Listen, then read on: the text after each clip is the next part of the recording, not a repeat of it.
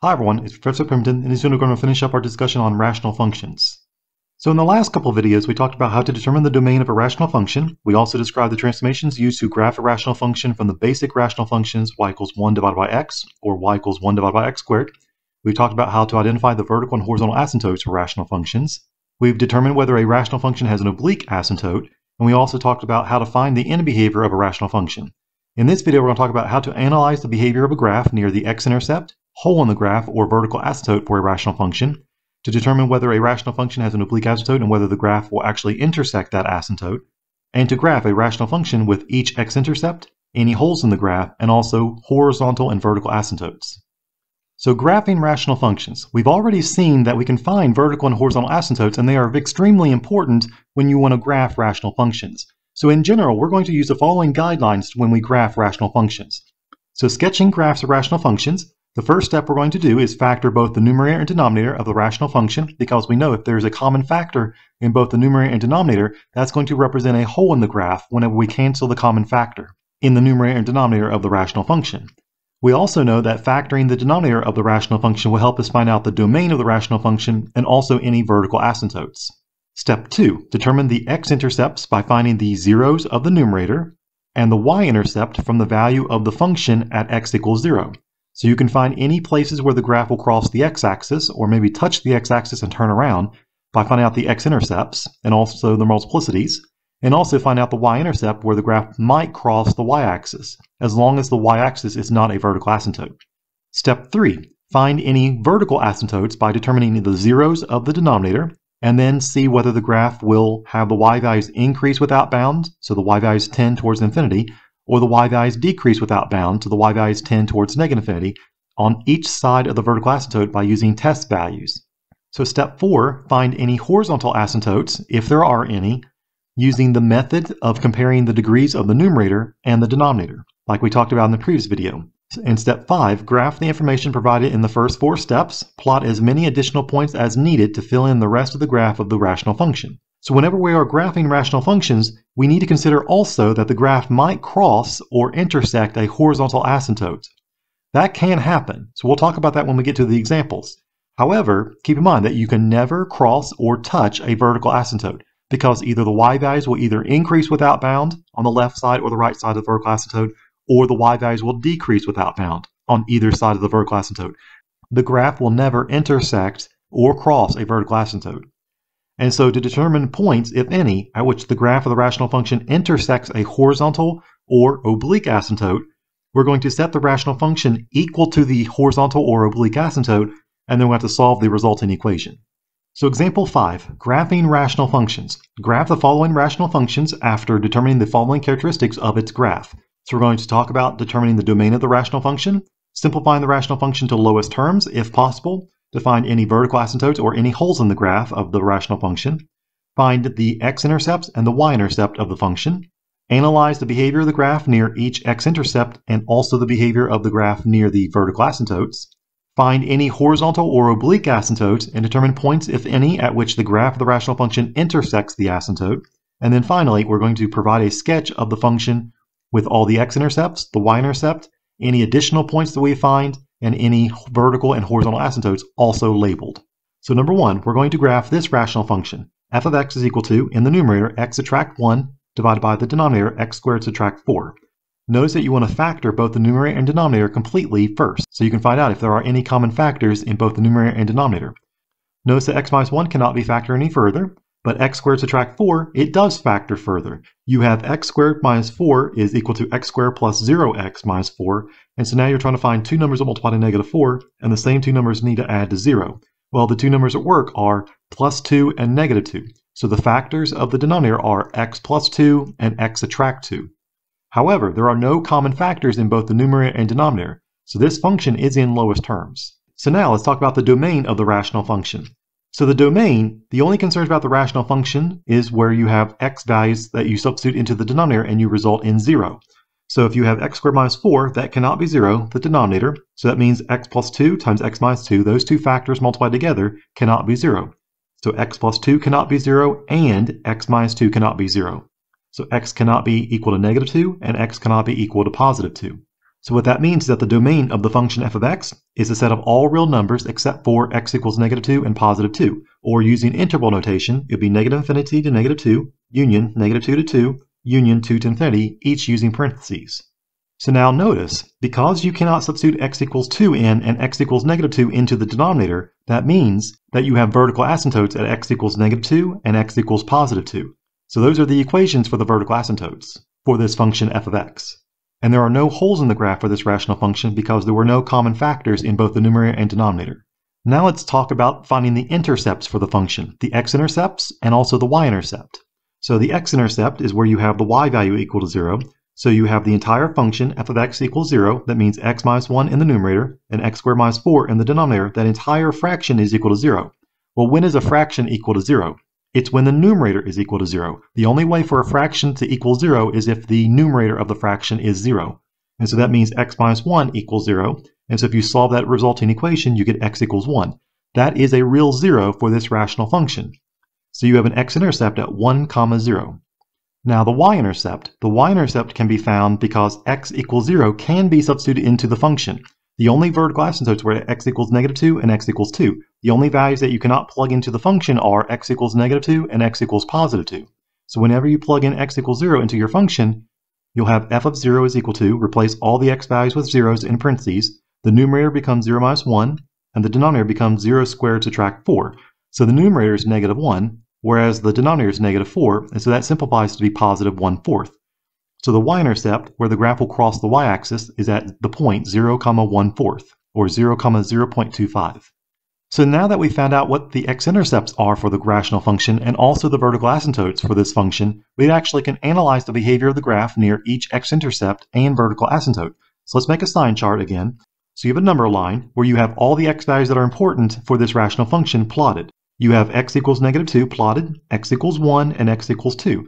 Well, you have -2 and 2 plotted because those are vertical asymptotes. So let's put dashed lines to represent that those are vertical asymptotes at x equals -2 and a dashed line for x equals +2.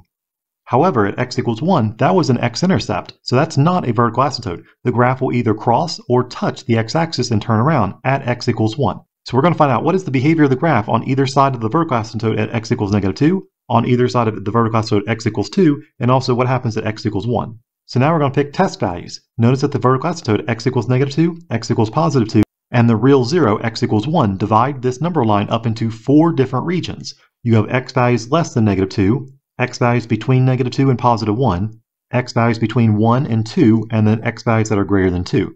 So let's pick test values like x equals -3 on the left side of -2, x equals 0 between x equals -2 and x equals 1, x equals 3/2 or 1.5 whenever the x values are between 1 and 2, and let's choose x equals 3 to be on the right side of x equals 2. So substitute these values into the rational function to find out what is the output value or the y value, which will tell us whether the graph is above the x-axis or below the x-axis on each sub-interval. So if you substitute -3 into your function, the y value is -4/5. So it's a negative value, so that means on the left side of x equals -2, you're below the x-axis. So what that means for the behavior of the graph when you get close to the vertical asymptote is that the graph will be below the x-axis.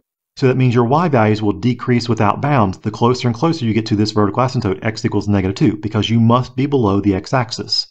At x equals 0, we've already actually done this work. Whenever you plug in 0, the y value was positive 1/4, the y-intercept. So that means you're now above the x-axis between x equals -2 and x equals +1. So again, because you have a vertical asymptote at x equals -2, that means on the right side of x equals -2, the y values will increase without bound because you must be above the x-axis whenever you're close to x equals -2 on the right side of it. So now let's plug in x equals 3/2 into the function. F of 3/2, if you plug in x equals 3/2 for all your x values, the y value is -2/7. So the y value is a negative number, so that means you're now again below the x-axis on the right side of x equals 1 and left side of x equals 2. So since you are below the x-axis on the right side of x equals 1, that means you must have crossed the x-axis at x equals 1, because on the left side of x equals 1, you're above the x-axis, but then on the right side of x equals 1, you're below the x-axis. So you must have crossed at x equals 1. So the point 1, 0 is an x-intercept, and that's where the graph will cross, the x-axis. However, you also know that x equals 2 is a vertical asymptote. On the left side of the vertical asymptote, you're below the x-axis. So that means the y values decrease without bound as x approaches 2 from the left side. Whenever you plug x equals 3 into the function, the y value is positive 2/5. So the y value is positive, so again, you're now above the x-axis on the right side of x equals 2. So what does this mean with the behavior of the graph on the right side of the vertical asymptote at x equals 2? If you're above the x-axis, the y values are increasing without bound the closer you get to x equals 2 from the right side. So this analyzes the behavior of the graph near each x-intercept and also vertical asymptote.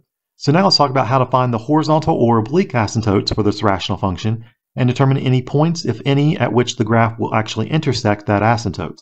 So the function was f of x equals x minus 1 divided by the quantity x squared minus 4. Notice that this is a proper rational function because the degree of the numerator is 1 and the degree of the denominator polynomial is 2. So your degree is less in the numerator as compared to the degree in the denominator. So that's what's called a proper rational function. And so the horizontal asymptote is going to be the x-axis, which is the equation y equals 0. So the end behavior of the graph, as x approaches infinity, the y values will approach 0. And as x approaches negative infinity, the y values will also approach 0, or the x-axis. And we know the graph will cross the x-axis because we had an x-intercept at 1. So the graph will cross the horizontal asymptote at 1, 0. And so now let's put everything together to sketch a graph of this rational function with any x-intercepts, the y-intercept, and any additional points that we found, and the vertical asymptotes and also the horizontal asymptote we found. So let's talk about the x-intercept first. You have an x-intercept at 1, 0. We had a y-intercept at 0, 1/4. We had a vertical asymptote at x equals -2, so represent that as a dashed line. You had a vertical asymptote at x equals +2, so represent that with a dashed line. And then you have a horizontal asymptote, which is the x-axis, or y equals 0. So again, make sure that that is represented with a dashed line. The dashed lines are not actually part of your rational function's graph. They're just guidelines to help you figure out what's the behavior of the graph near vertical asymptotes and the horizontal asymptote. So we know that the graph is below the x-axis on the left side of x equals -2 from our sign chart, and the y values were decreasing without bound as x approaches -2 from the left side. So that means the y values will decrease without bound on the left side of the vertical asymptote. And as you go to the far left end of the graph, as x approaches -infinity, the y values are approaching 0 because that was the horizontal asymptote. So the graph will get closer and closer to the x-axis as x approaches -infinity. On the other side of the vertical asymptote, the y values were above the x-axis. So the graph was increasing without bound on the right side of x equals -2. So the graph will go up or increase without bound as x gets closer and closer to the vertical asymptote at x equals -2. The graph will come down and it will cross the y-intercept at 0, 1/4. It'll also cross the x-axis, but also cross the horizontal asymptote at 1, 0 because that's the x-intercept. And then notice that you're below the x-axis on the other side of x equals 1, on the right side of x equals 1. And so the graph will decrease without bound when you get closer and closer to the vertical asymptote x equals 2. And then on the right side of x equals 2, the graph was above the x-axis, so the y values are increasing without bound on the right side of x equals +2, the vertical asymptote. And then the end behavior, as x approaches +infinity, the y values are again approaching 0, or the x-axis. So on the right end of your graph, the graph will get closer and closer to the x-axis, or the y value of 0. And so this is the graph of f of x is equal to x minus 1 divided by x squared minus 4. This rational function has this graph. So let's go through the same steps to graph this rational function in number 2. This time we're going to graph g of x is equal to 3x squared minus 3x in the numerator and x squared plus x minus 12 all in the denominator. So the first step is to factor both the numerator and denominator so you can figure out are there any common factors in both the numerator and denominator. So notice that the numerator has a 3x in common. That can be factored out as the greatest common factor. So 3x factored out, and you'll have an x minus 1 left. The denominator is a trinomial. You have 3 terms, and it's 1x squared. So try to find 2 numbers that multiply to -12, and the same 2 numbers need to add to +1. Well, then factors that work are +4 and -3. So the factors are x plus 4 and x subtract 3. That's the denominator factored. Notice that there are no common factors in common with the numerator and denominator. You have a 3x, but that 3x is not a factor in the denominator, and x minus 1 is not a factor in the denominator either. X plus 4 is not a factor in the numerator, and x minus 3 is also not a factor in the numerator. So this is in lowest terms. There are no common factors in the numerator and denominator. So now let's talk about the domain of the rational function. The domain of the rational function g of x is where you have all the x values except for what makes the denominator 0. So take x squared plus x minus 12. It cannot be equal to 0. And we know that the denominator factors as x plus 4 times the factor x minus 3. That product cannot be 0. So x plus 4 cannot be 0 and x minus 3 cannot be 0. So that means x cannot be -4 and x cannot be +3. If you substitute x equals -4 or x equals +3 into the function, you'll have 0 in the denominator, which is an undefined output value or undefined y value. So the domain is a set of all real numbers except x equals -4 and x equals 3. So using interval notation, it would be -infinity to -4, union, -4 to +3, union 3 to infinity, using parentheses. And so since there were no common factors in the numerator and denominator, there are no holes in the graph. However, if you substitute x equals -4 or x equals 3 into the denominator, you will get 0. So those are vertical asymptotes. So x equals -4 is a vertical asymptote, and x equals +3 is also the equation for a vertical asymptote. So now let's talk about the x-intercept and the y-intercept for this rational function. So the x-intercept, you make the y value of 0, which means you take the entire function and so you have x squared minus 3x in the numerator, divided by x squared plus x minus 12. That entire rational function is equal to 0, and we know that they will factor this way. 3x times x minus 1 in the numerator, and x plus 4 times the factor x minus 3 in the denominator. And this entire fraction is equal to 0. Well, a fraction is equal to 0 if the numerator is equal to 0. So that means 3 times x minus 1 is equal to 0, which means 3x equals 0, or the other factor, x minus 1 equals 0. So 3x equals 0 means x equals 0, or x equals 1 because x minus 1 was equal to 0. So you have two real zeros in this case, x equals 0 and x equals 1. So two x-intercepts, 0, 0, and also 1, 0. So the graph will either cross the x-axis or touch the x-axis and turn around at each of these 2 points. Now the y-intercept is found whenever you make the x value equal to 0. So if you make x equals 0, g of 0 would be take all the x values and make them 0 in parentheses. So the numerator will be 3 times 0 squared minus 3 times 0, so that's 0 in the numerator, and 0 squared plus 0 minus 12 in the denominator, or just -12. So 0 divided by -12, that's 0. So the y value is 0 whenever the x value is 0. Well, we already knew that. That was the x-intercept, but it's also a y-intercept. So 0, 0 is both an x-intercept and a y-intercept in this case. So now that we found out all the vertical asymptotes for this rational function and also the x-intercepts, let's actually make a sign chart. So the number line will have all the x values that are important plotted. So we have x equals -4, x equals 0, x equals 1, and x equals 3. X equals -4 was a vertical asymptote. X equals +3 was a vertical asymptote, so those are represented with dashed lines. However, x equals 0 and x equals 1, those were x-intercepts. And so since we have 4 different x values, the number line will be divided up into 5 different subintervals. So let's choose x equals -5 as a test value on the left side of x equals -4. We'll choose x equals -1 between -4 and 0. Between 0 and 1, we'll use x equals +1/2. Between 1 and 3, x equals 2. And on the right side of x equals 3, we'll use x equals 4 as a test value. Each of these test values go into the original function g of x to find out what are the y values, and most importantly, what's the sign of the y value. If it's a positive y value, the graph is above the x-axis on that subinterval.